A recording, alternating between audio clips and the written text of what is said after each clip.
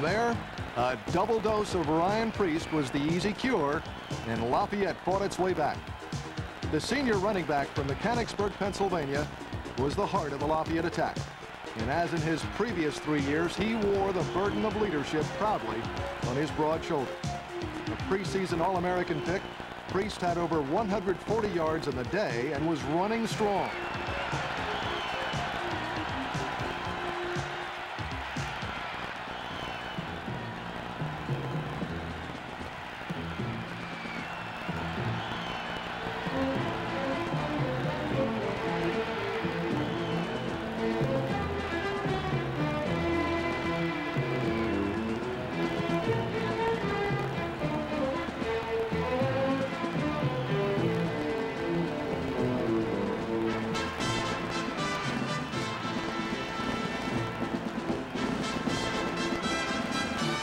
Then, poised for the fourth quarter crunch, the unthinkable.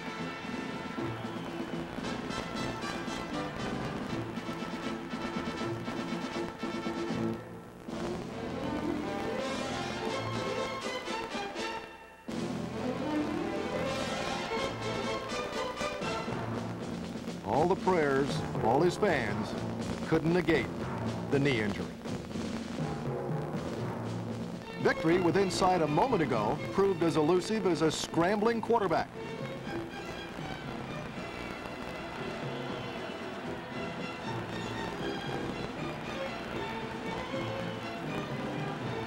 And success, there for the taking, eluded the outstretched grasp of the Leopards by inches.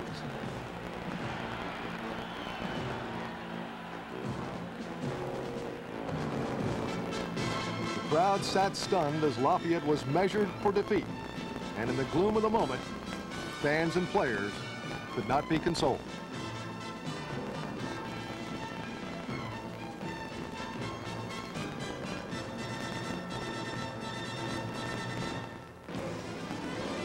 But the Leopards rebounded, recording convincing wins over Columbia and Cornell before returning to Fisher Field for the big homecoming clash with James Madison.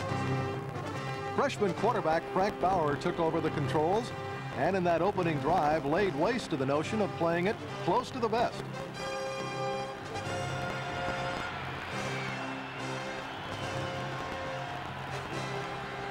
His confident, cool under fire breathed life into the passing game. Bauer would settle into his role of field general with an easy confidence. Russo explained it this way. On that opening drive, we had a 4th and goal at the 1. And I called a timeout and called Frank over and asked him what he thought we should do. I was trying to loosen him up a little bit. With a gleam in his eye, he said, "How about a punt, coach?"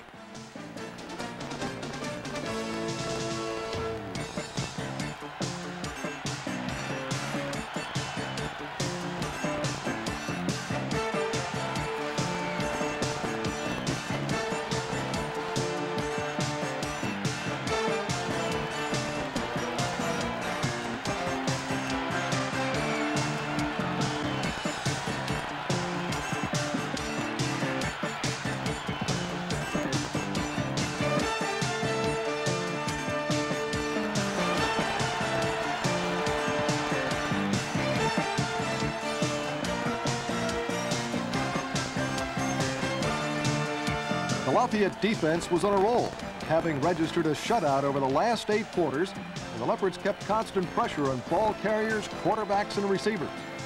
The Dukes could run, but there was nowhere to hide.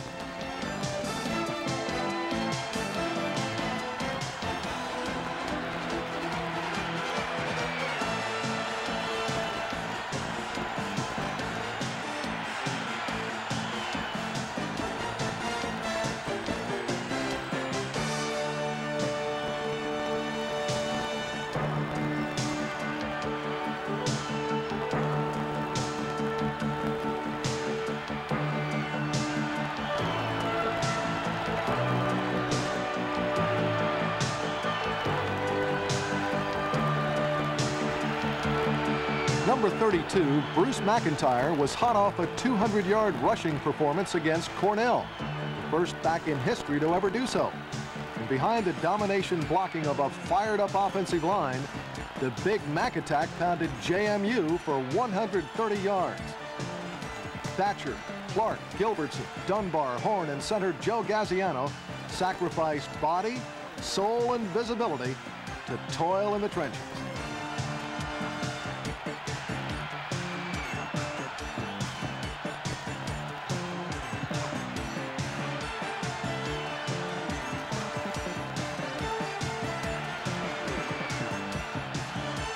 A 22-yard field goal by junior Mike Renzi increased the lead.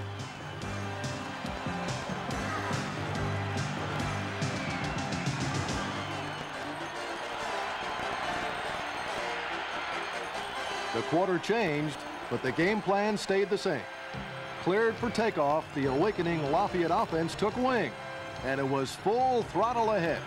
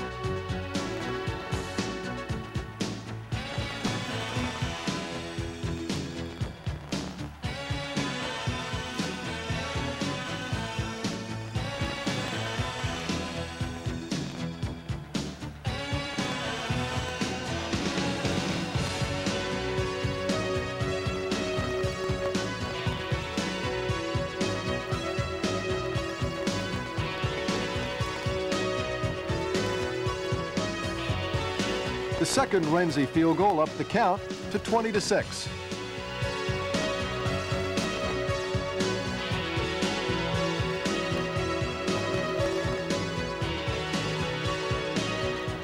A safety lives by intuition and an affinity for the ball.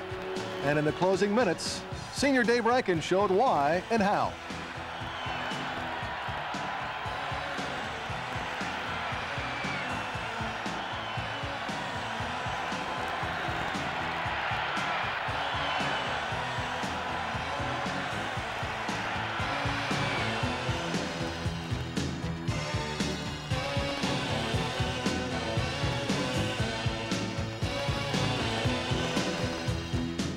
Three games, all of them victories after that heartbreaking loss to Colgate.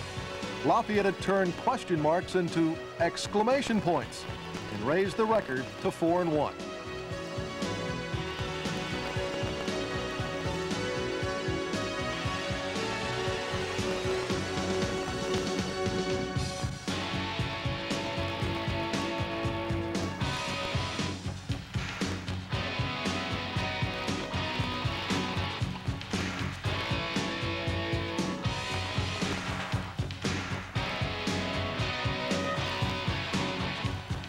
Three games later, the Leopards hobbled back to Fisher Field.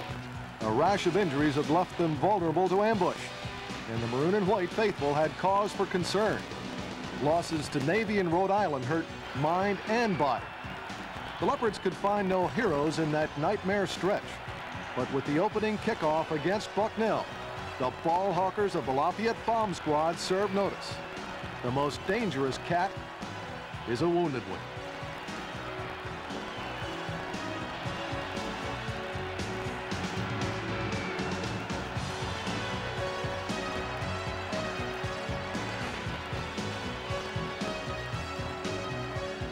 Faithful followers, sobered by the results of recent weeks, once again would find reason to smile.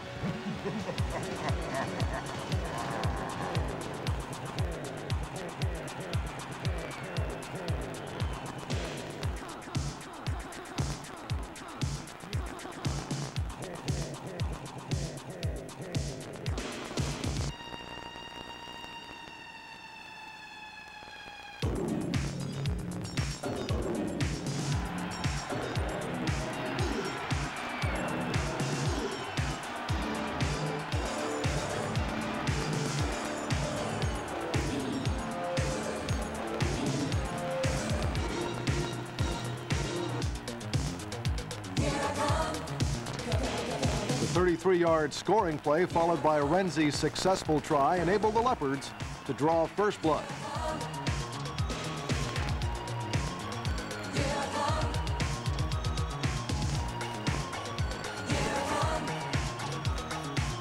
All players were dressed and on the sideline for this one. Lafayette's football team coaches and players said, "The time is now." The Lafayette defense anchored in. King, McCartney, Donnelly, Brantley, and Coffey up front. Gaziano, Anderson, Davis, and Brown at the linebacker.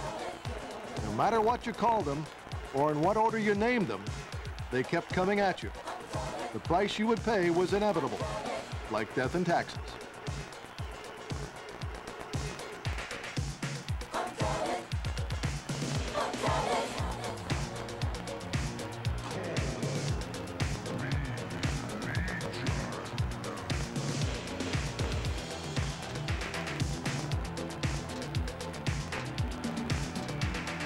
With the nerves of a daredevil and the eyes of a wide-angle camera, Frank Bauer devastated the Bucknell pass defense with pinpoint accuracy. Carl St. Bernard scored one of his 7 touchdowns in the season and would also lead the team in receiving with 41 catches.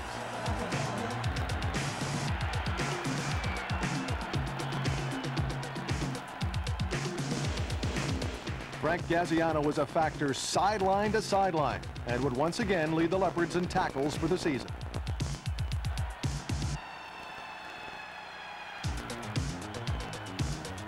The stickers in the secondary, Rankins, Joseph, Yannick, and number 4, senior Bruce Dixon, brought to ground the rare buffalo that broke free, much to the delight of family and friends.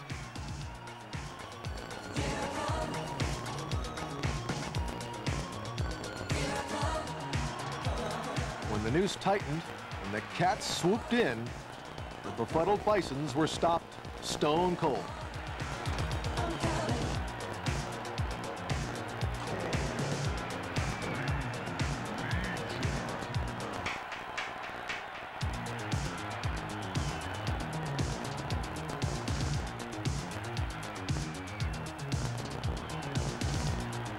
Meanwhile, Bauer had the Lafayette offense in high gear. A well-run machine lubricated with the oil of confidence.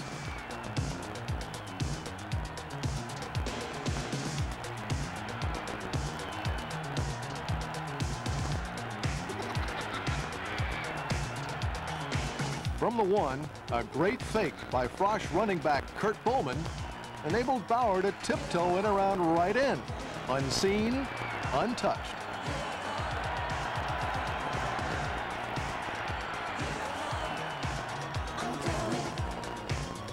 Several rookies made it big in 1985, including Kurt Bowman, a 5'10", 180-pounder from Waynesburg, Pennsylvania. Subbing for an injured Bruce McIntyre, Bowman rushed for 450 yards in the season.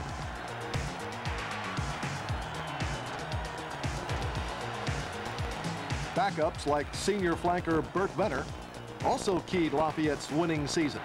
His touchdown here was one of his 3 in the last 3 games of the year.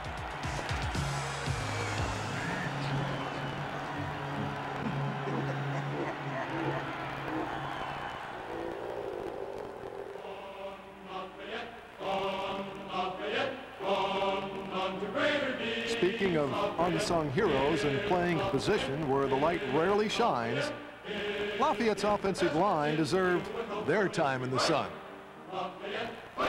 The second half was a just reward for the rest of the Lafayette squad, whose spirit and effort never wavered in this roller coaster ride to a winning season. Alumni and students alike could be proud. Another winning season was in hand. Down the field we swing in perfect trim, behind the team we play to win, and as we swing a marching song. And the song we sing is on the theme of Lafayette, and of her team we'll sing. Domination was capsuled eloquently on the scoreboard. And the final result was sweet icing on the cake, baked by the efforts of the whole Lafayette football family. While Lafayette and Colgate were the only 2 teams to post winning records in 1985. Next year, they will join Lehigh, Bucknell, Holy Cross, and Davidson to vie for the first ever Colonial League championship. Join the Pards in '86. Climb aboard a winner.